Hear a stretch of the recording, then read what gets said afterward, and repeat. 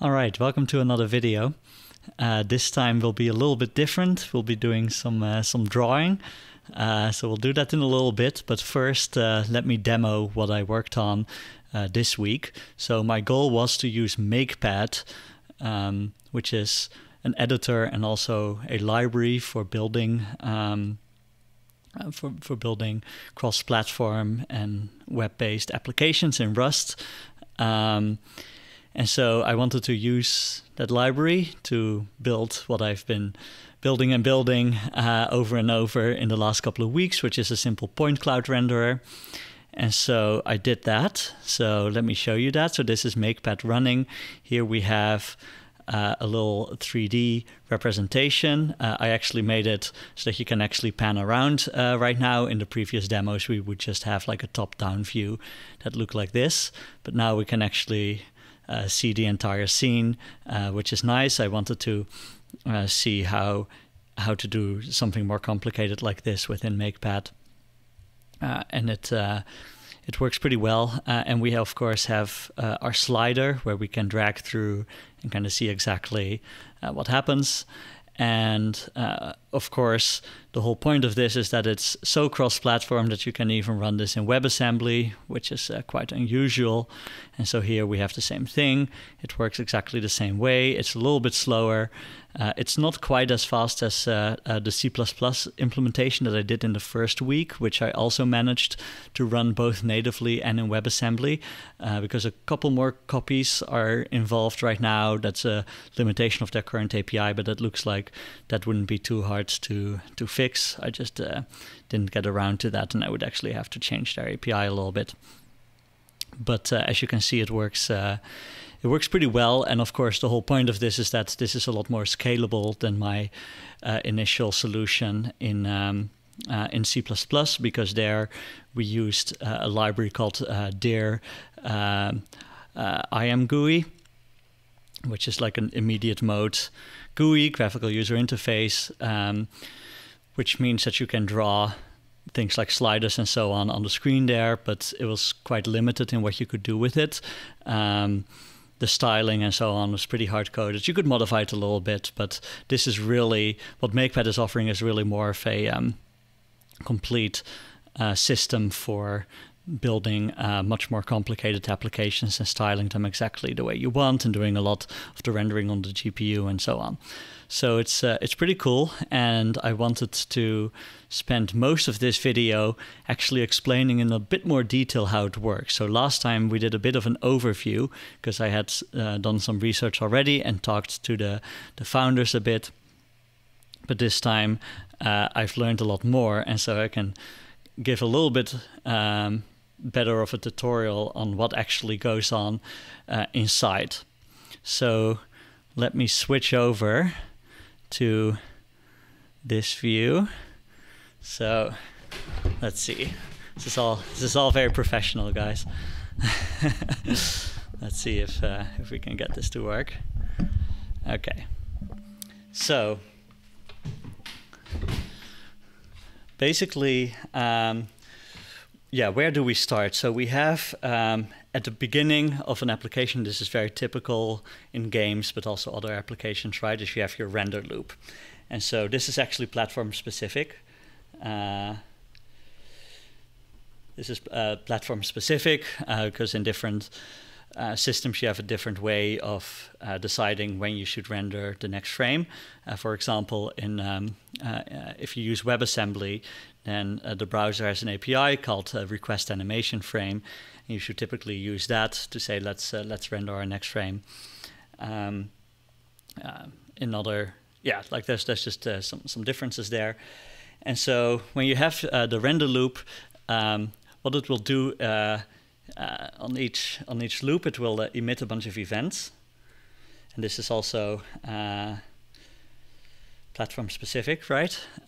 Because you get like mouse events and stuff like that in the browser in a very different way than you would get on Windows or on Linux and so on. And then it does the actual, it generates a draw tree. So this is called drawing.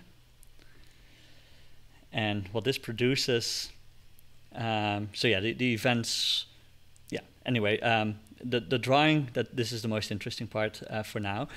This produces basically what we can call a draw tree. So this is a draw tree. And then when we have this draw tree, it can be painted. So these are the three sort of like most high level steps. So probably the most interesting thing to look at is what does this draw tree look like in the first place, and then how does it connect to what you're doing in user space effectively, right? Like as a consumer of the library during your drawing phase to produce it. So a draw tree, okay, so the most important sort of data structure that they have is this thing called the context, CX. And this is just a huge, huge thing that contains all sorts of different things. And it also contains some specializations for the platform and so on. But in general, it contains just a lot of stuff. So some of the things that it contains are like shaders, right? So there's like just a list of shaders, of all the shaders that you can be using in your thing. And sort of all the other things that we're going to mention that are part of the draw tree are actually represented here. So we will have things called views. We will have things called draw calls. At some point we might talk about passes. I think, yeah, so let's start with those. So all of these are just on this context object, and in a sense, yeah, whenever we're referring to these views or these draw calls or these passes, we don't have any pointers or stuff like that. We just have indexes into these long lists, right? These arrays, or in Rush you call them vecs, like vectors. So yeah, so okay, so this draw tree, what does it really look like? So sort of at the top, you have like a window. We won't talk too much about that. You can even have multiple windows. Within a window, you can have like a pass. We might talk a little bit more about this. But then where it really gets interesting, so now we get to sort of the meat of the draw tree. We have views and draw calls. So every draw call. Okay, so let's say that we just want to render one thing on the screen, right? Like just one rectangle. How would we do that? Basically, what you would do is you would put a draw call here. And this draw call has a bunch of stuff on it, right? It has the shader ID. So this will refer, to this shader. And again, this is not a pointer; it's just an index into it. They could have also called it like shader index or something. And that is what will actually run on the GPU, right? See, is this focus? Yeah. And then the other important thing that you have here is what is called instances. So for example, the shader can contain the information of how to draw a rectangle, right? And that is actually a very common thing that you do in user interfaces. Is almost everything is rectangles. And that actually has some interesting benefits. Or like, yeah, you can use that fact in an interesting way for clipping and scrolling and so on. I don't know if we'll get to that.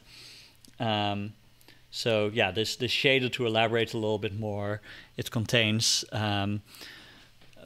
like the actual shader. Like there's like typically in a different language, like GLSL, you have a basically two things, right? You have a vertex shader and a pixel shader. So vertex and pixel shader, and for both of these things, they actually have a custom language, so you write it kind of in Rust, but then it compiles to whatever shader language the platform that you're on uses. So that can be GLSL or HLSL, and they do that translation for you. And the shader compiler also has some additional features. So, for example, you can specify a geometry, and this geometry basically says, for example, these are the vertexes that you typically have for a rectangle. And then it will use instance rendering, which is basically you can use those same vertexes and instantiate them over and over with like different offsets or different colors or other attributes that you pass to it. But like the initial vertex information is shared. And this is especially useful if you have much more complicated shapes, right? Like you can have like a tree or something, right? And in your game, you can have like thousands of trees, but they all use the same base geometry with some tweaks that you can specify for each instance individually. But this way, you don't have to generate every single like triangle that you're going to render in your scene individually, right? So that's a huge benefit. If you have a lot of vertexes to render. In the case of a rectangle, it's a little bit less interesting because you just have like two triangles, and so you kind of like save only a little bit there. It's not a very complex shape. But anyway, they have an abstraction where you can say, just give me this geometry, and it will automatically sort of use that when you use that shader. So that's interesting. And then the other thing that they do custom here is your instance data. If you put it on a Rust struct, right? So often you would say something like if you're going to draw a button, right? Like you would have something like a struct a draw button. And this draw button would have a couple of fields, and they would be those would actually be the fields that you would see in the shader as well. And so they, if you were to do this manually, you would have to manually make sure that the fields that you use in your shader line up exactly with the fields that you have like in your Rust struct. But they have a way to just use that directly and generate that for you so that it doesn't get out of sync. So those are two of the things that they do custom in their compiler. It's kind of interesting. I don't know. There's probably more things that I haven't encountered yet, but those are some of the things. And so so when you have a draw call like that, you have a shader associated with it using a shader ID. Then you have the actual instances, and so this is actually just a byte array, right? So this is just a long array full of numbers, and this will be sent directly to the GPU when we go and paint. Okay, so this is a very, very simple example of what a draw tree can look like. And then we go to painting, right? So what the painting does is it iterates sort of like recursively down this tree. Well, we don't really see the recursion here yet, but it comes upon this draw call. One of the things that it will check is if it has been changed since the last paint, right? So it will have like a dirty flag. And when you generate this tree for the very first time, this dirty flag will be true by default. And so when we then paint it, it will be set to false. But yeah, it will at this point take this shader ID, actually use the shader. It caches the compilation of the shader and such, of course, and then it will send our instance array to the GPU and make a call to actually do the drawing on the screen. And so if you were to do this, and you would have, for example, this instance just set to if you're working with just drawing rectangles, then the most basic thing that you can do in your instances is to say, there's like two floats, right, in our draw button struct or something, right? So you would have like, you could, for example, if you want, say, our draw button is just like a float x. So this is like a F32 float, and then a float Y, F32. And you can also use like, they have a shorthand for this.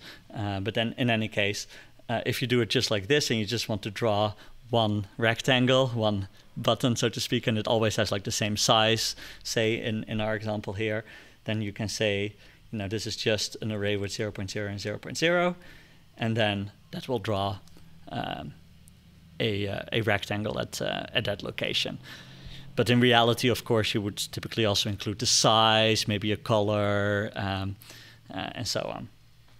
So that is in a very basics, yeah, that is the most simple draw tree that you can have. And so if you want to draw multiple rectangles, then that's already very simple, right? You just make this list longer. And if you want to draw rectangles and then you want to draw text inside of those, right, you would probably have another draw call here. You'd have another draw call with its own shader ID. That is some sort of like text renderer. And then it would have like the instance data would probably be the text itself, maybe some information also about the location and the size of the text and so on. And then the order matters, right? Like it will draw things by default on top of it unless you have like a different Z position. In that case, yeah, you can do some tricks with out of order rendering in some cases, but typically you would do it kind of like this. Okay, so we could just have only draw calls, right? But then one of the problems that you get is how do you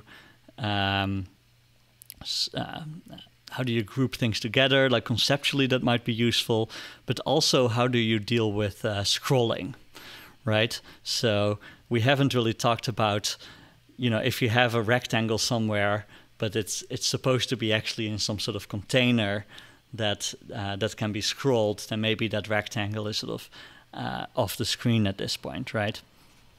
So how would that work? So, you know, we would basically, let's just draw this again. We have our window, and then maybe our pass, and then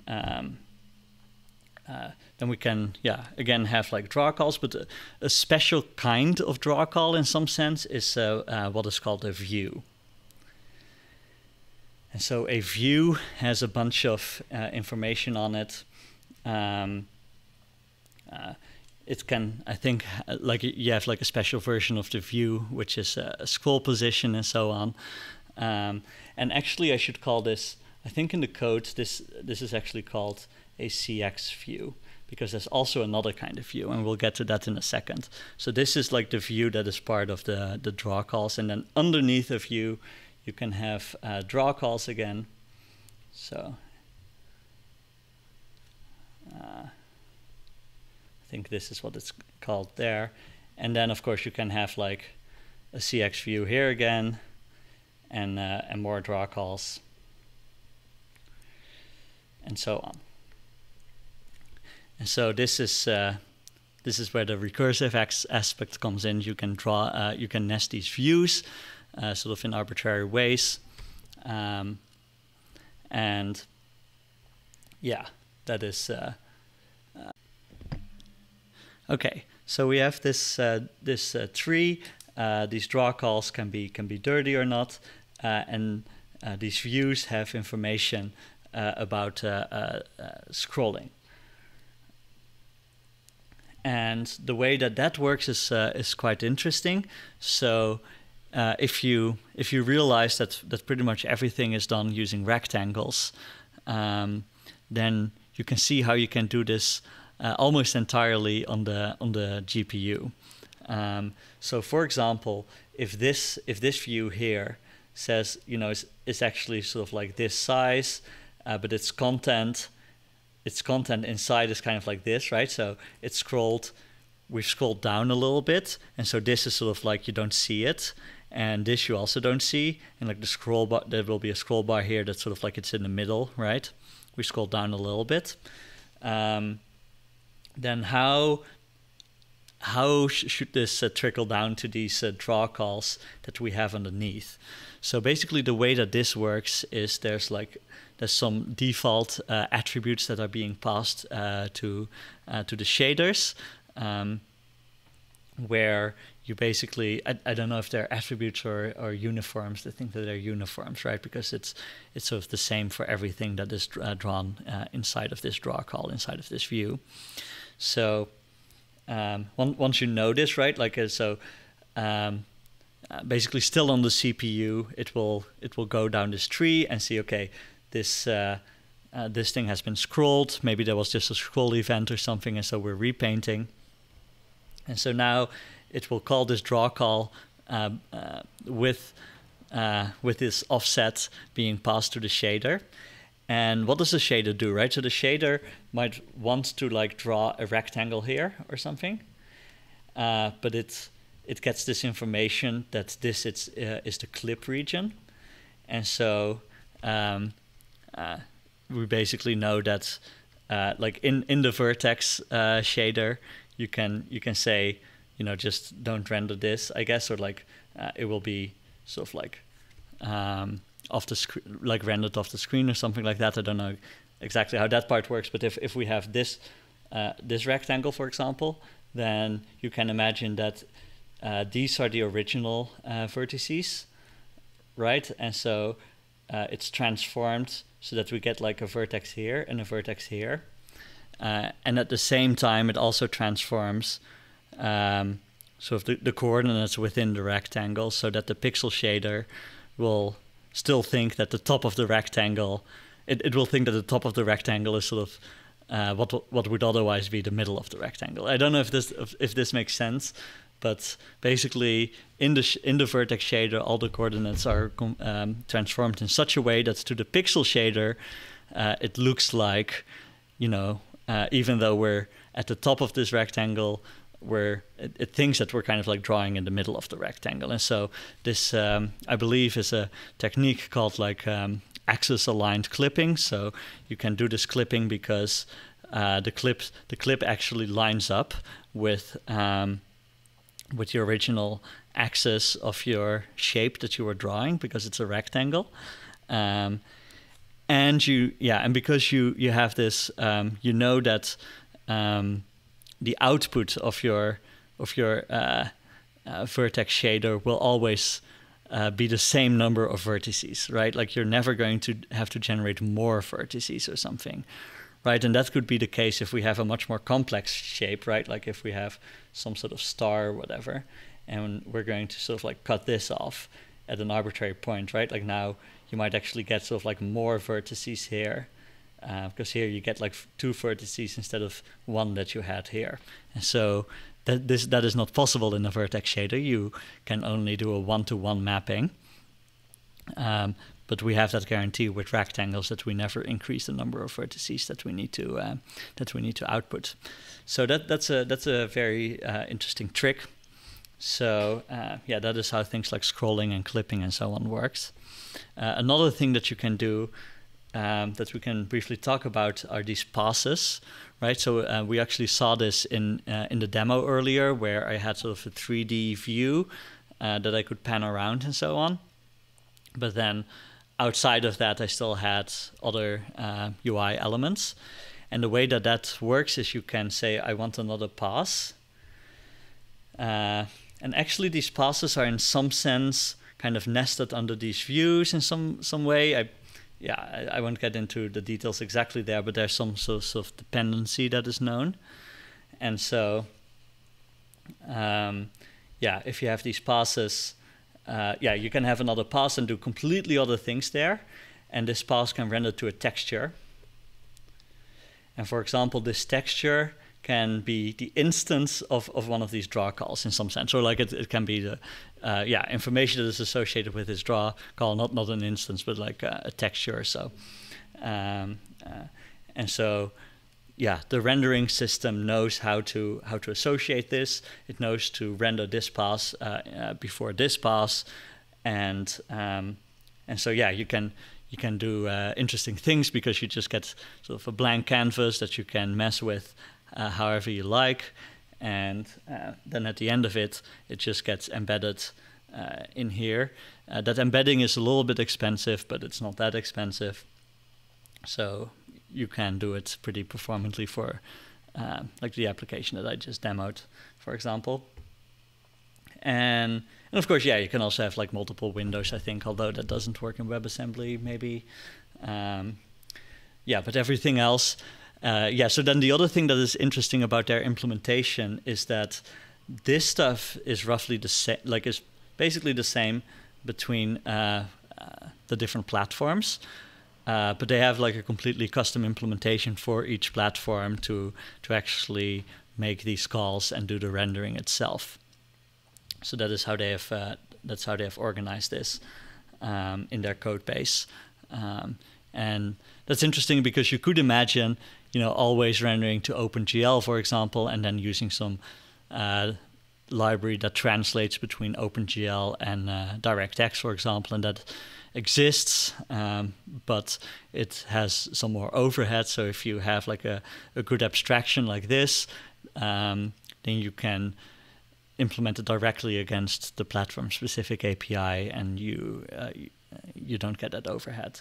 But of course, it limits a little bit the abstraction that you get, right? Because like this abstraction has to really support all of the things that are possible in the different implementations. Although I guess you can short circuit that in some cases. So okay, so that is how you generate, or like, yeah, once you've generated this, how it gets painted, right? So it just iterates through all of this based on whether it's dirty or not. It will upload the instance buffers.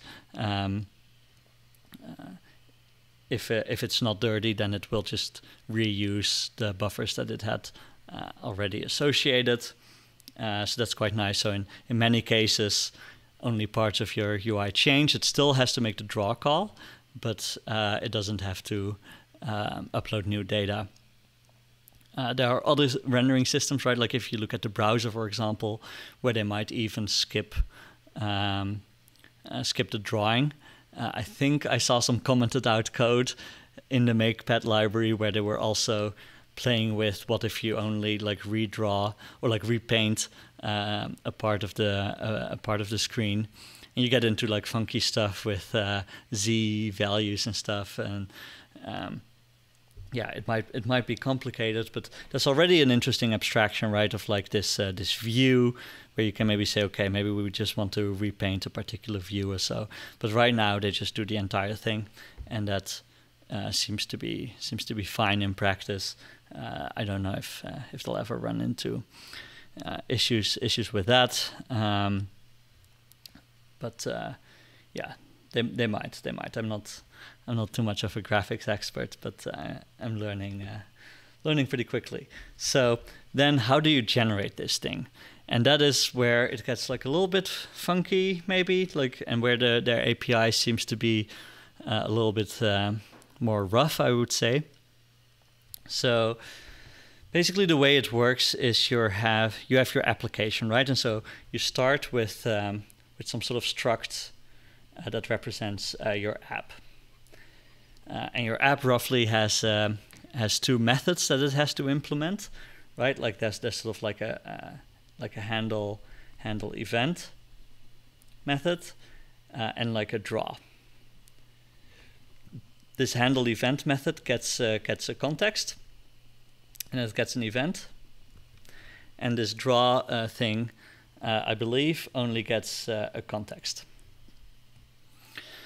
And so, you know, you kind of have to, like, there's different ways in which you can output this stuff directly, right? Like you could, in theory, call the low-level calls manually, where you say, you know, instantiate another draw call, instantiate another view, update the array of instances associated with this draw call, register a new shader. So those functions are in fact exposed, and so you could call them directly on your context, but they have a bit of a layer on top of this. So in their current structure, the way that you would do it is you would have, for example, if you would have like a button, right? You might have like I don't know, like some like my primary button, my OK button in my dialog, right? So you would have maybe like an OK button on your app struct, and of course, like this app struct itself also gets passed in here as self. You would write that as self in Rust. In other languages, you can sometimes omit that, but whatever. So you would have like a button, and maybe that is like a button struct. Or you would, in our case, we have a slider, right? So let's actually maybe go with the slider example. That might be better. So we have like a slider, and that's maybe a slider struct. And then maybe you would call something like, in your draw function, you would maybe call like, self.slider .draw. But the slider might at this point not know anything else, right? Like things like its dimensions and so on. And so now you get into an interesting question already, right? Like you can either choose on initialization, right? Like when this struct gets created, this abstract, do I instantiate the slider with a bunch of information that it needs to know? And you could do that if it, for example, never changes, right? So you could say here like, if like we would have like a new function for our app, and here, maybe you would return an app, and this app, what would it have? Well, it might have like a slider that is like slider new, and it's like it goes from -100 to +100, right? And you could say that here. There's nothing preventing you from doing that. The other way that you can do it is when you make this draw call to the slider, you can say, okay, at this point, we are going to pass in this information. And that way, if this information is dependent on some other state that you might have in your app, you can, at the time that it's relevant, which is when you are actually going to draw it, update it and make sure that it draws sort of like with the right dimensions and so on, based on like the minimum and the maximum values, for example. And so typically you would also pass in the value itself, right? So if this is our range, say, then maybe we have like a value of like 20 that we actually draw. Okay, so what this then does under the hood is, like in the slider implementation, we also have a draw. You can have multiple draws too, right? Like there's nothing really telling you what to do here exactly. But then, maybe in this draw, we have something even more low level, like a rectangle, right? So maybe it does something like self.rect .draw, and this might have like some more like low level information, right? Like these might be actual dimensions or so. But if we want to draw like a lot of rectangles, then it becomes a little bit more interesting, because in a lot of cases you have kind of like this high level API where it says like just draw one rectangle like this. But if you want to do something more low level, then you kind of have to use a more low level API and supply one of these. You can supply one of these instance arrays directly. I think often if you do one of these higher level APIs and you just call it with multiple rectangles, it will kind of construct one of these instance arrays manually. So that can still happen under the hood. But if you want to do that yourself, sort of like the more low level API is something like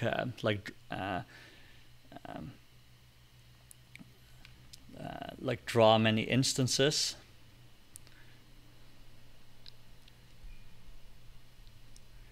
And this will return what is called an area. And an area really is sort of a pointer back into this draw tree, right? So you would have like these draw calls, and this area says, well, this refers to this particular draw call, and it's like the instances associated with that draw call. And these are like the dimensions and so on. And so you can then use that area to do stuff, and like change these instances, this instance array, and so on. Okay. So that is roughly. Okay, so that is part of it. Then the other thing is, how do you get these views, right? So you would often also have like views on your structs. So these are different views than these views. But for example, in your abstract, you might also have something like, I don't know, V is our view. And the way that you would use that is you would, you could say, for example, here, if you want to, like let's begin a new view, right? So we have self.v, and we do a begin view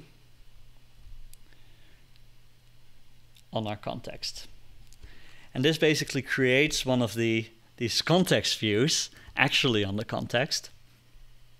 And then our v, I think, will store like an ID, a view ID, so that you can, it kind of gets associated with these CxViews in that way.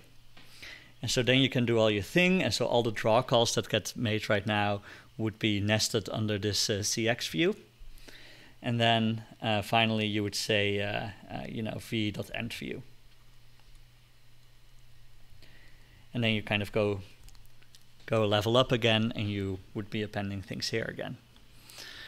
So that is how that works. And there's one more thing that is interesting. So when you're doing this drawing, right, you might not always want to generate this entire tree completely from scratch. And so to avoid that, to avoid that, what you can, it basically has this mechanism where it will track for each of these views. I don't think it really matters where. It tracks it in the context somewhere. It tracks for these views if they should be redrawn, right? So not repainted, because we already said that we just repaint everything all the time, with some optimization of like if the instance array didn't change, it will not re-upload that, and if the geometries didn't change, right, like all those things that we talked about, they won't be updated and so on. But other than that, this entire thing gets repainted all the time. But drawing, right, like this happens on the CPU, is like the generation of this tree can be quite expensive too. So there is, I think, a separate, like a set of separate lists in the context that says, okay, these are the IDs of the views that have to be redrawn.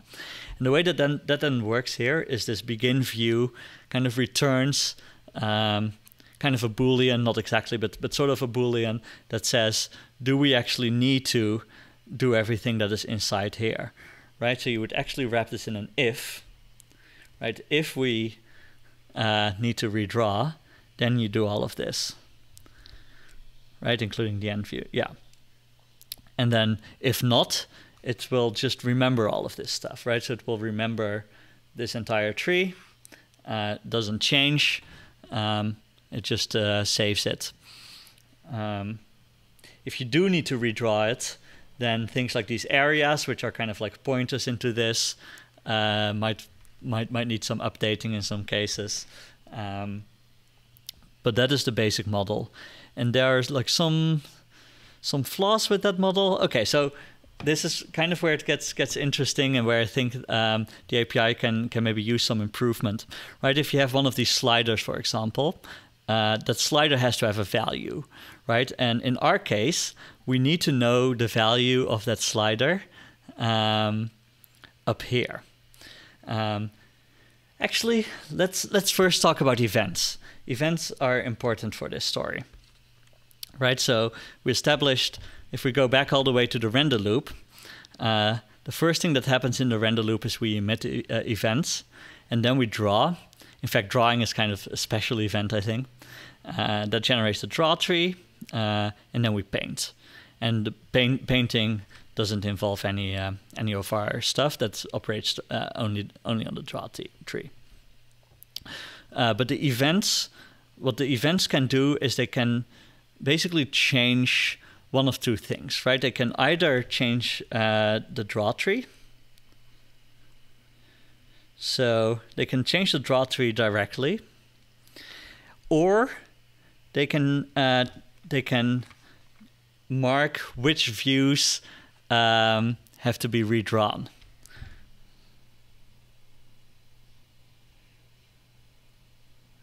Those are basically the ways in which in which the later stages here can be affected by events.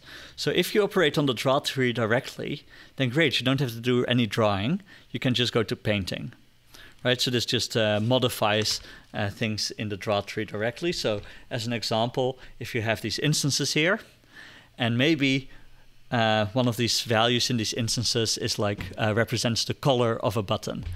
And maybe if you hover over something with your mouse, you want to redraw, or you want to just change that color and repaint. You don't need to actually generate a new draw tree because nothing fundamental has changed. It's just like one little value that has changed.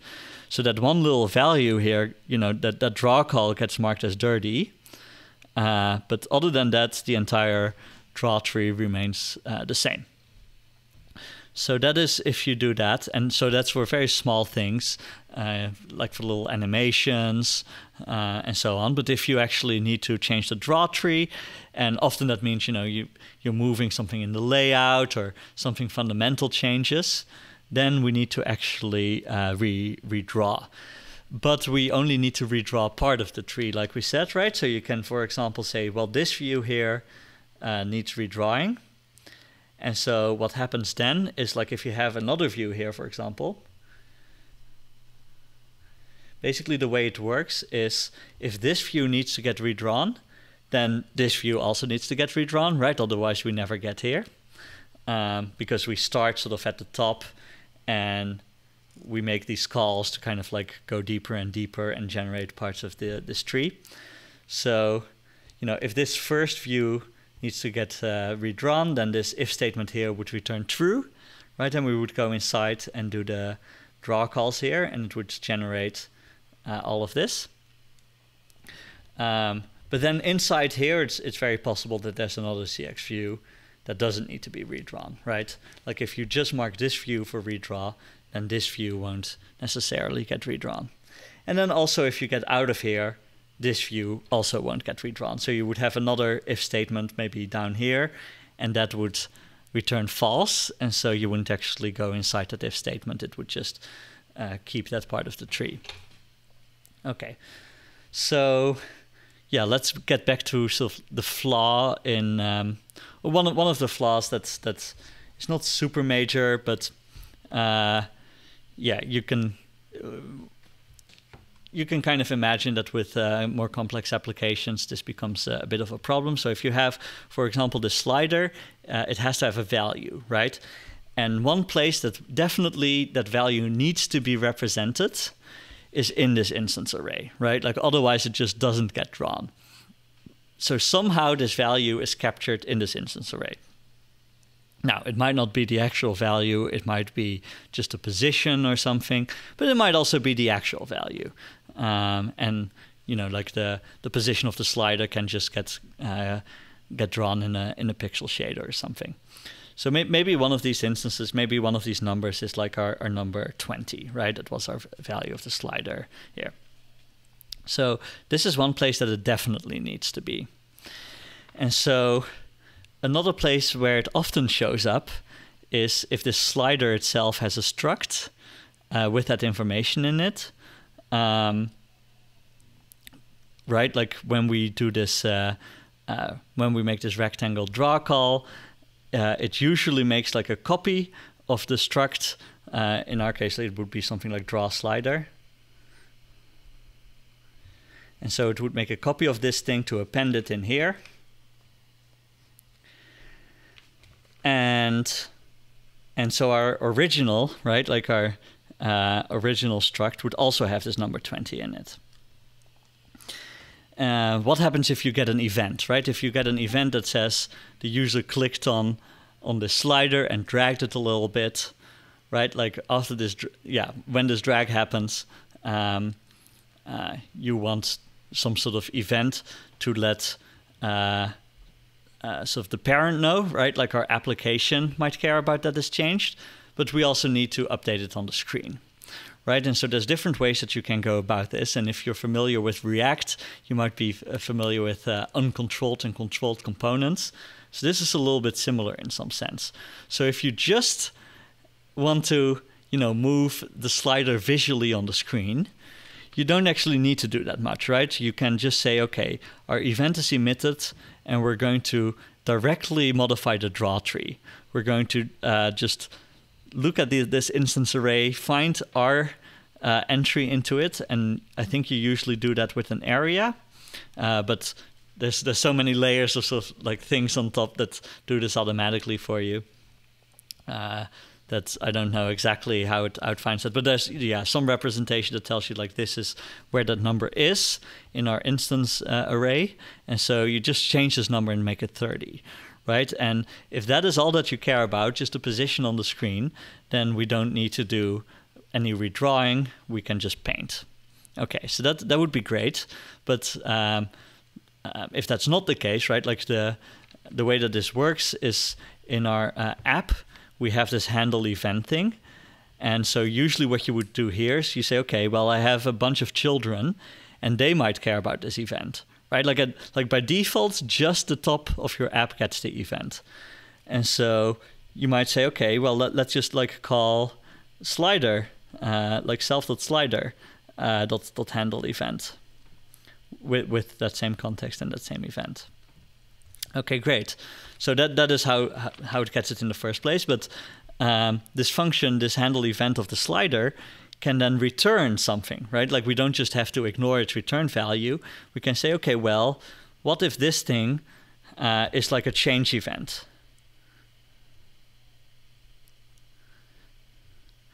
Like a slider change event or something, right? It says like the slider now has a new value.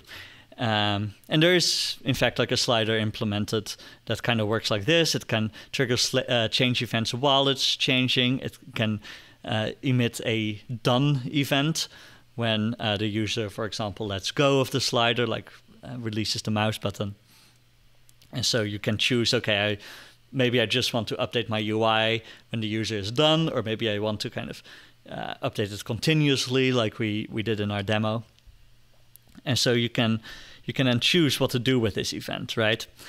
And presumably, if our app actually cares about this number and has to use it for other things, like in our case, we had this other view, right? Like this 3D view where we actually used the value of the slider to determine which frame from this point cloud data set we actually want to show on the screen, so that if you scroll the slider, you see the point cloud moving around.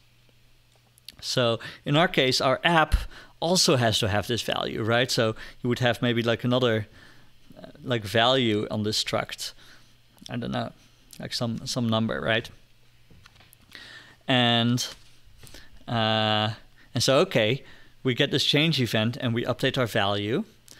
And now what do we do, right? Like this value, we probably if we have something complicated enough, like in our case, the point cloud thing, we can't just say, just redraw the tree after we fiddle with some information in it. We actually need to change the draw tree more fundamentally. And this is up for debate, right? Like it really depends on like what kind of change you're making, right? Like if it's if you can do it purely by changing some instance array, then you don't have to regenerate the draw tree. But let's say, and currently we do, in this case, we have to regenerate the draw tree. So what you would do then is you would say, okay, maybe maybe we have another view that is wrapped around that that 3D visualization, and we say like re-render that one, and then we pass in this value to the draw call there. If it can be complicated though, right? Like if you pass this if you have to pass this value to multiple other things, but you don't always know which things care about it at any particular moment, then you might be just redrawing too much. And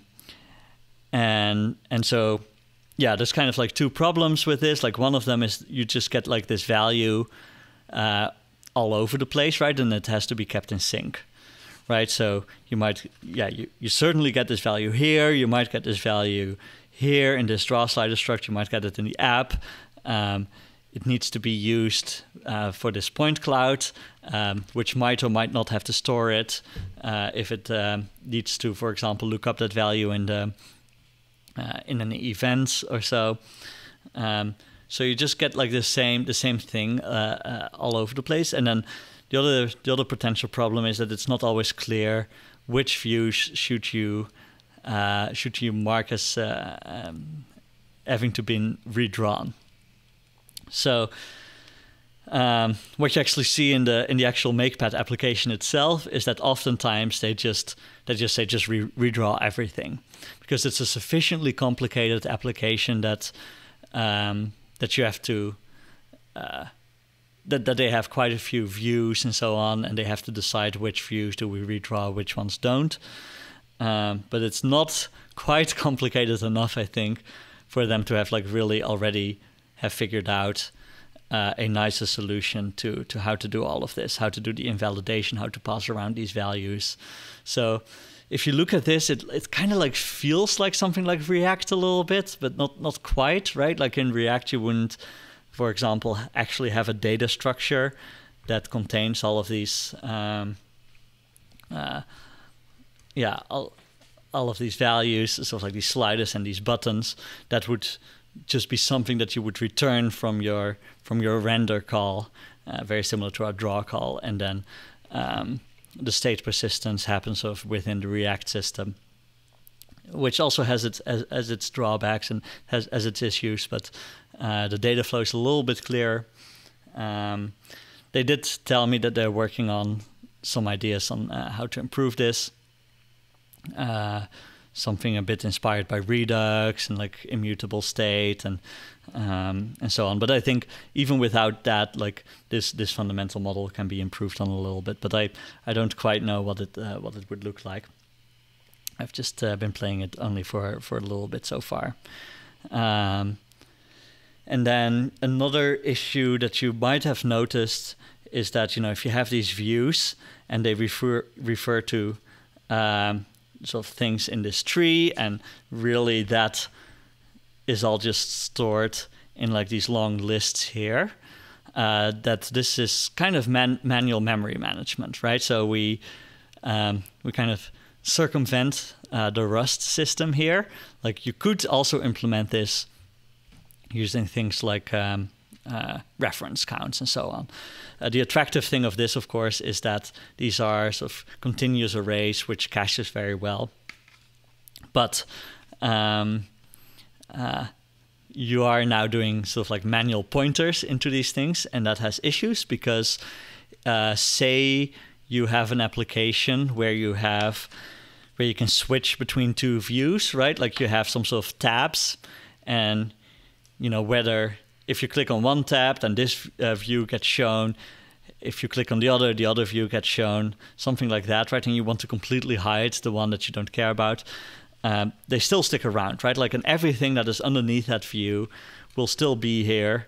There's currently, as far as I can tell, not really a way to clean up any of these things. Maybe you can just create a new context or like truncate everything or something like that to create a new parser.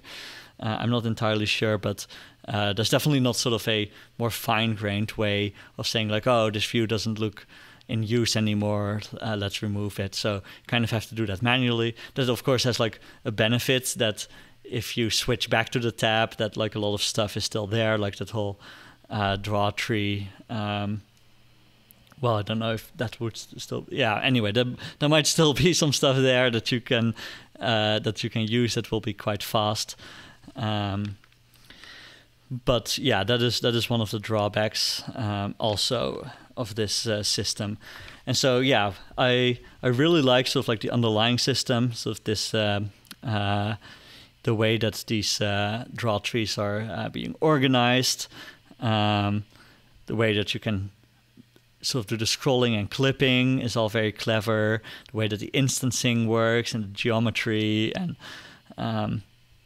there's a lot of really good stuff there. This layer, I think, can use a little bit of improvement, but hopefully now you have like a bit of a sense also of how this is implemented. And if you have any suggestions, I would be very interested in hearing them, because I'm just like, it's too different, right? Like it's too, like immediate mode kind of rendering. Well, this is not quite immediate mode, but it's like, you know, single pass rendering is a bit different than what I've been used to in the past, and so this doesn't very cleanly map onto any models that I've seen in the past. But it's kind of close in some ways and kind of not so close in other ways.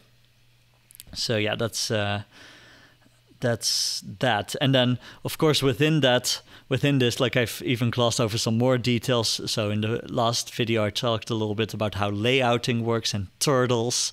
And so you can also do that, right? You can say things like a context.begin turtle and end turtle if you want a particular sort of like different kind of layout within what you're currently doing, but not create an entirely new view, because a new view is kind of costly in some sense, right? Like when you create a new view, then you won't be able to reuse any of the draw calls outside of that view anymore, right? Like if you want to draw a button outside of your view and one inside of your view, then that will be always like two different draw calls. And that has like some benefits, right? Because you get some there's like some strict ordering to the rectangles or whatever it is that you're drawing. And you know, if you don't do that, it certainly won't work for things like scrolling and so on. Though it might, I don't know. I haven't fully wrapped my head around exactly how combining draw calls and so on works, but that seems to be the case, at least right now, that when you create a new view, that you always create an entirely new draw call even if you want to draw something of the same type as something above it.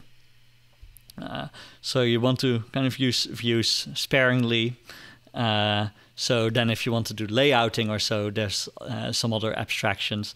When you create a new view, you always get a new turtle, but you can also create a new turtle outside of the context of a view. Anyway, this is probably too long already. Let me just switch back to the computer screen and see if we can look at some stuff here again.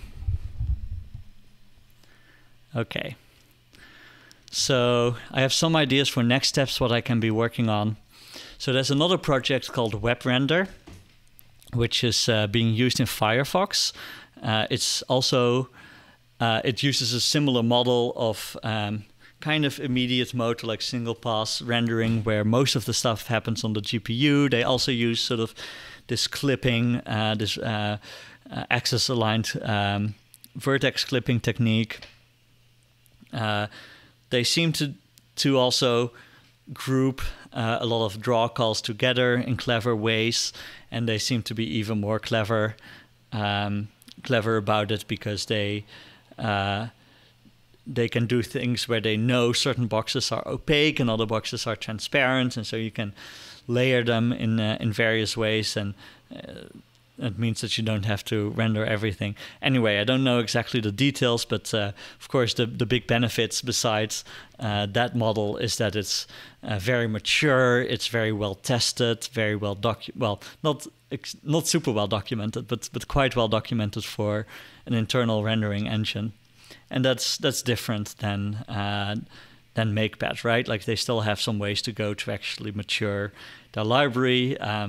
As far as like what they've told me is that I'm basically their first user, so Yeah, I don't know. It might be there's definitely some gaps in the API that you see here and there. And so I want to at least explore the other thing that is out there at some point. And so maybe this is a good time to look at web render. It's the only thing really that I could find where I'm like, okay, this is serious enough and close enough to what I want to do that I can use it potentially. So yeah, I just want to get a lay of the land, right? And I now understand Makepad pretty well, but I haven't explored this part of the land quite yet. The other options are to keep building a larger application in Makepad. Like Makepad does seem like the most likely option for me to use for something like my notebook application or any other sort of application. So I can keep doing that, and that's quite attractive too, because I can see a pretty clear path to, for example, build a simple version of like a ROS bag debugger. And then the other thing that I can do is, if you look at my last video, I had a bunch of features that I had built for my notebook, right? Like you could actually write some code and compile it, and it would run immediately in the browser. That is gone now that we use Makepad. I don't know how to do that exactly, how to kind of fuse, the user-generated code with the code that you have running yourself, especially sort of in a cross-platform way, which Makepad gives you, right? So yeah, you would have to figure out how to load a binary and actually connect it to sort of like this rendering system on the different platforms. And so it doesn't seem too crazy complicated necessarily, but I just don't really know how any of that works. I've only done that for the web because I'm fairly familiar with how WebAssembly works at this point, but I don't know how you would do this on like macOS, for example, but I'm sure I could figure that out. So that would be quite interesting. That would be a bit of a different direction, right? I would say, okay, let's put this GUI stuff to rest. Makepad is kind of good for that. Let's learn something different. So I don't know if it's quite the time for that yet. Maybe in a few weeks, but that is kind of where I'm at. So yeah, that is it for this week. Thanks so much. I would love your feedback. If you have any comments, I probably got a lot of stuff wrong about Makepad. So if you're like, if you know more about that, let me know. And otherwise, see you next week, hopefully.